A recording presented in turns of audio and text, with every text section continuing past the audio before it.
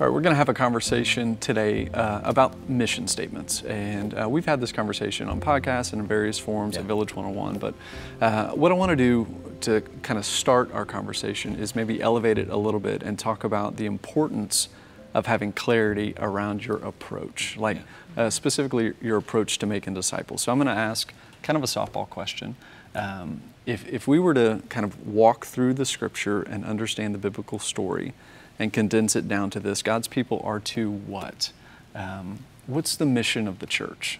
Who wants to jump in on that? Yeah, I'll hop in. I think the mission of the church is to make disciples, who then make disciples. Okay, so we're making disciples who make disciples, kind of this idea of replication. We see that in Matthew 28, where it's condensed down in this Great Commission. We also have the Great Commandment, that we're to love one another and love the Lord our God. And these things come together in kind of, from a high level, forming what God's people are to be about. And then, Ken, what's the mission here at the Village Church? We kind of bring it down a little bit.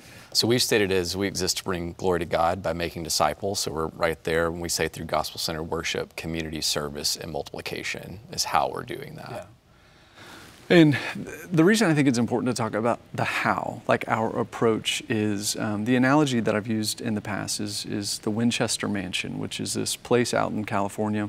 It's kind of a novelty historical site now, but back in the day, in the 1800s, a lady by the name of Sarah Winchester got this windfall inheritance after her husband passed, and he happened to own Winchester Repeating Arms. And so there was this curse pronounced over her, long story short, that she was told, hey, you're going to be haunted by spirits that will taunt you because your husband formed a company that, led to people dying. And the way that you can stop or appease these spirits is, it's kind of a strange story, but is by building a home. And so what she does is she just builds this house. And she builds this house out in California with no architect, with no plan, with no design, because her intent was just to keep building, right? And what you have now in this Winchester Mansion is an odd, strange, eclectic, unique, may not even be a good word, house. You have stairwells that lead to nothing. You have doors that open to nothing, windows that look out to nowhere. And I just wonder how many churches and organizations have not considered what they're trying to accomplish, and they just stay busy building, right? And in the busyness of building, if you step back after 30 years, by the way, Sarah Winchester built this house nonstop for like 30 continuous years. It's crazy. But I wonder if churches kind of step back and see, now what have we built here? Like, what is a disciple? And you've got this kind of Frankenstein mixing and mashing together of programs and attempts and initiatives and all of these things that don't really fit in a synergistic way of how we're going about making disciples. So I'm gonna ask this question: do you think it's important that we have an approach to making disciples? Yes.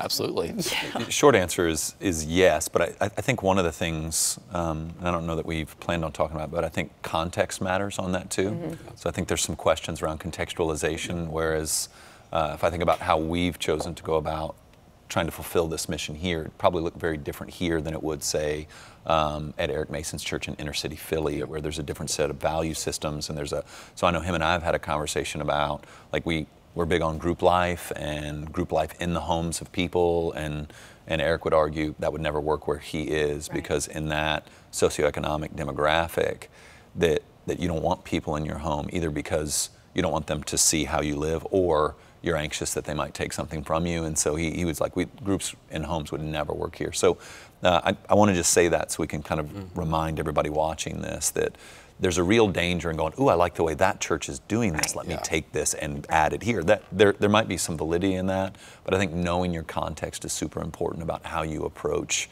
kind of your philosophy around making disciples. Well, and I mean, the other thing that we're always up against here is scalability. Just the sheer number of people that we're dealing with has impacted how we think about discipleship. How are we able to do this for the number of people that we have? What are the most effective mechanisms for that?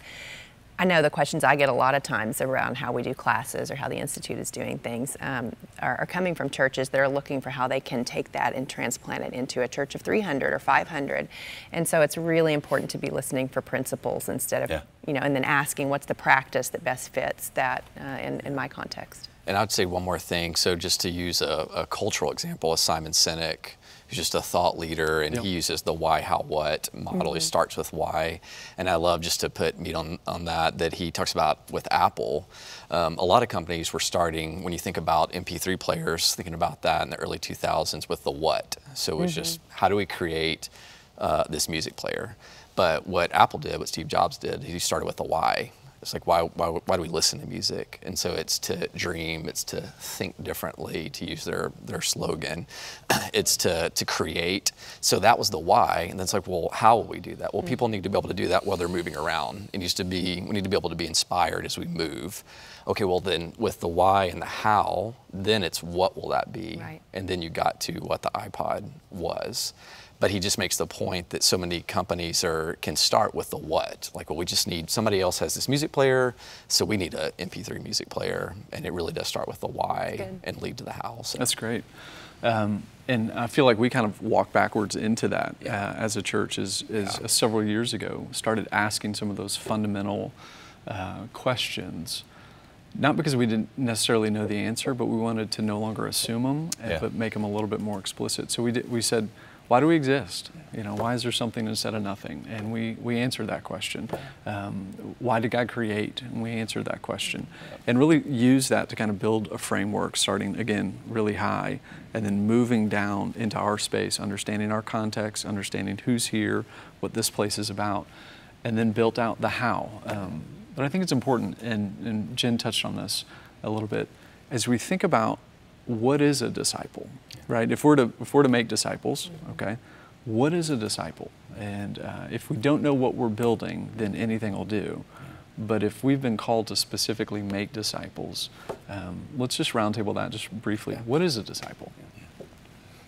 Well, the process was one of us sitting down and saying, what does it look like to be a maturing follower of Jesus Christ? And so we started coming up with these pictures. And at the time, I think all of our kids, that were in the room at that time, they were very little. And so we said, okay, what does it look like if we were to take Audrey, or we were to take Lily, or we were to take one of the children there, like Shay Sumlin's daughters? What does it look like for them to be 30, 35, and for us to look at them and go, you know what? We've done what God's called us to do in shaping, encouraging, building, and the Spirit, by the grace of God, has come along and blown fire onto that and wind onto that. And so we started coming then out of the Bible and go, okay, they're worshipers. Like a disciple is someone who worships. And then, man, a disciple is someone who serves others. And they're in community with others. And they're, I think the first time we said they're on mission, and then we turned it into they're multipliers.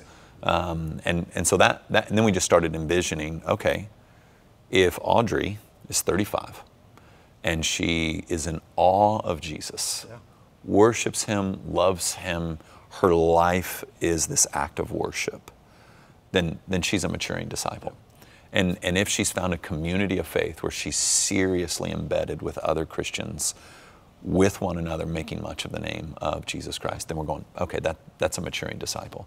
And if she's found her place of, hey, God's designed me uniquely, I want to serve the body in this way, or even, I would say, even if, hey, there's just a need there, it's not really my passion, but I can see it's a need in the body, I want to serve the body, so I'm going to step into that need, then we would look at that and go, hey, that's a maturing disciple.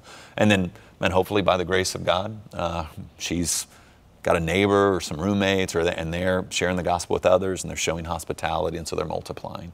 And so that we kind of looked at that, laid the Bible across it, and said that this is a maturing disciple, as long as the gospel's informing all these things.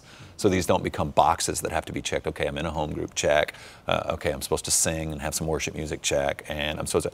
But if we can make it driven by the gospel and informed by the gospel, then now we've got ourselves the kind of disciple that we're wanting. Okay, so y'all are word people, and of course the Word of God, but I'm specifically talking about words. And our mission statement can be a little clunky. It's a little wordy. It is. Sorry, guys. And so when we formed this and created this, we said the Village Church exists to bring glory to God. by making disciples through, and then we said gospel-centered worship, gospel-centered community, gospel-centered service, and gospel-centered multiplication. Yep, exactly. Why the redundancy? Anybody want to speak to that? And I know we don't love the redundancy, but it was in there for a reason. Sure. What was that reason? Well, I think it was in many ways representative of where the church, the Big C church, was at that moment. Yeah. It was a forgotten thing in many churches. The idea that everything we're doing should be pushing us closer to the understanding of what we've received through the sacrifice of Christ, and what that implies for the rest of the years that the Lord gives us here on earth. And so as much as we have laughed about how it's in there so many times, it was an important thing to recover. It was something that I think the church had slipped into, not the village, but churches in general were slipping more and more into patterns of what you're describing with the Winchester House, just putting things in place. It was almost like more like a community center sometimes than a church, and to say, no, we actually have a stated purpose here, and to figure out how do we make sure that every single thing we're doing is driven by that purpose and not by meeting a felt need, right, or giving people just an excuse to get together. Any additional thoughts on that, Kent? Well, I feel like it's also just that assumption, and this is therefore the explicit gospel and that language we were trying to use as well, of it's not, we don't want to assume it and then go from there. We want to just keep going back to, it has to begin and end with the gospel in mind. So, but that's it. Yeah. I also think, context matters, and we're, in what Christianity today called the center of the evangelical world. Right. Which means there's a lot of activity going on that nobody really knows why we're doing this activity. And so the kind of checkbox mentality, if you grew up in church, the envelope, I read my Bible, I'm giving, that mentality, I think, was just around. And so I think part of the reason we wanted to do this is go, listen, if the gospel's not driving this worship, then really, it's not the kind of worship that pleases the Lord. And if it's a man, I've got to be in community, so let me sign up for a home group, then that's not really what God has for you, and certainly not the heart that pleases Him. And so the redundancy was there partly because of the context we were in, absolutely the moment we were in, but everything we were doing right there was trying to combat this kind of false notion of religious busyness as a means of salvation. So. Okay, so I'm going to start high again and bring it back down just to kind of reframe it, reset it. So we started asking the fundamental questions, the big why questions, and started narrowing that box down to our context and putting rails around that, so that we said, why do we exist? Why are we here? Why is there something instead of nothing? What is God primarily about? What does God call His people to do? And we start kind of coming down and forming and crafting an approach to making disciples. We ask the question, well, what is a disciple? This is what we're supposed to be about. What is a disciple? And I have just found it interesting that question is often left out of the equation in most ministry approaches, just in churches and leaders that I've walked with and worked with, in asking that question. So what is a disciple? And it has not been in their thinking as they've designed. And there's a miss there. And I'm not blaming anybody, but I do want to recapture it and say, hey, let's make sure we can answer this question. And in answering that, you're probably going to land somewhere around worship, community, service, and multiplication. And you can add or subtract. Those are big buckets. But then we said, so a disciple is one who worships, who belongs, who serves and multiplies. Okay, this is what we want to see in our people, this maturation. And what is compelling this, or fueling this, or moving this, and informing this, conditioning this, is the gospel. So the gospel is kind of the compulsion behind our worship, behind our community, behind our service, and our multiplication. So we're not just meeting for a fantasy football league or for a supper club. We are meeting in and around the contours of the gospel. We're multiplying other disciples, so on and so forth. Then we put this kind of tag lines around this. So gospel-centered worship is the fuel for discipleship. That we believe that as worshipers, we think of John chapter 4, what the Lord is seeking, He's seeking those who worship Him in spirit and in truth, that this becomes our energy, our fuel, our passion for discipleship and for the Lord. That community is the context for discipleship, that this is where it plays out. That service is the overflow of discipleship, that as I am growing in my faith and my understanding of the Lord, that I begin to overflow by making less of myself and more of others in terms of service, and that multiplication is the result of discipleship. It's just what I do. I long to see Christ formed in you and in others. I long to see Christ formed outside of just myself, that it doesn't terminate on me. And then kind of all of that came together, and we've got this statement, and then from that flows our approach to ministry, flows the what, if you will. Any thoughts on that? Just as we kind of land the plane here a little bit, but we've got all of that thinking that goes into this design, and then we start answering. So what are we going to do in light of it? No, I think it might be helpful just to get into that for those that are watching. They're kind of wondering what that looks like for us, but it's just me. Yet the only thing I'd add is like being on this side of this, that like this was a pretty massive, gutsy move, because it wasn't like we didn't have 40 successful ministries. We did. They were going to be significantly pared down by an approach with more clarity. Right. And so one of the issues that we were facing that I think is important to throw in here is that we were doing men's ministry and women's ministry and singles and college ministries, and all of them were doing well. It wasn't like we were like, oh, we got to figure out how to shut this down because it's not doing well. Everything was doing well, and that was part of what we realized in our own Winchester mansion is that, gosh, we've got stairs and we're going in all these directions, and we're not quite sure where this staircase heads. And so it sounds really romantic, and I want to make sure we just kind of lay on the table. Hey, there was some pain involved in this as we rolled out. Jen, do you remember anything about that? Nope, don't remember anything. Good. Well, then God has heard our prayers. Yeah. So I think that I just don't want to be overly romantic. No. That if an existing church is watching this video and they're feeling inspired to answer these bigger questions and to narrow it down, that there were some significant pain points and maybe even I'd be willing to say missteps in the rolling out as we began to answer the next set of questions. Let me ask it this way, and I'm going to ask you. Okay. We rolled it out, we pared ministry back, we gained clarity, we aligned, we did all of those types of things around this. The what became tighter, a lot tighter. But I think it was too tight, okay? And so we overcorrected the tightness on that. And the last few years we realized, you know what, if we want this maturing disciple, there are some elements that we don't have that we need to add back, that we need to kind of recover and bring back. The way that I've described that is, I use a football analogy. Jen, I know you love that. Good.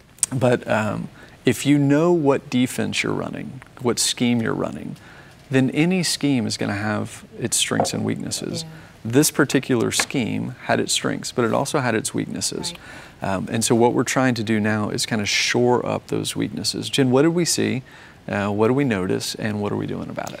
Well, we went to basically placing the weight of discipleship on the home group, which Too much actually, weight. but I mean, for our context, again, that was something that you don't see a whole lot of, and over time, it began to become apparent that just like pretty much every other church that in the United States, our people didn't know the Bible like they should, and they had a sense of theology, but it was a pretty surface level sense of theology, and so we wanted to make sure that we had places where people were able to gather and learn in a structured environment. I mean, one of the most foundational definitions of a disciple is a learner, and while home groups are fantastic places for community, and there are forms of learning that happen there, for someone who just flat out doesn't know the Bible like they should or doesn't have a good understanding just of what orthodoxy is, we really began to see the need to put dedicated learning environments back in place. I mean, we're not a place, again, this is a contextual thing, everything about our size and our location and everything militates against us being able to go, hey, let's just drop Sunday school back in here. You know, we're never going to be a Sunday school model church. But there's no school like the old school. Like, you start looking back at that and thinking, Is that true? there's a reason, you know, that people for years thought hard about how to accommodate spaces where people could just come and learn. So we've built back out space for classes and the training program where we're taking people through and teaching them basically seminary level instruction for lay leaders, which is fantastic. I would have killed for something like that 20 years ago. And so it's really, I think, opened up a lot of space for us to start with a clean slate and build it exactly the way that we would like to see it happen. And still saying, you know what really matters? Community and being in a smaller setting with people who you're going to go through life with. Yeah, so what we did is we recognized it was too tight.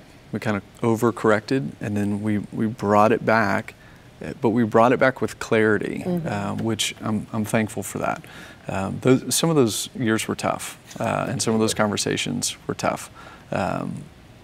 But I think we're a healthier church now than we were 10 years ago.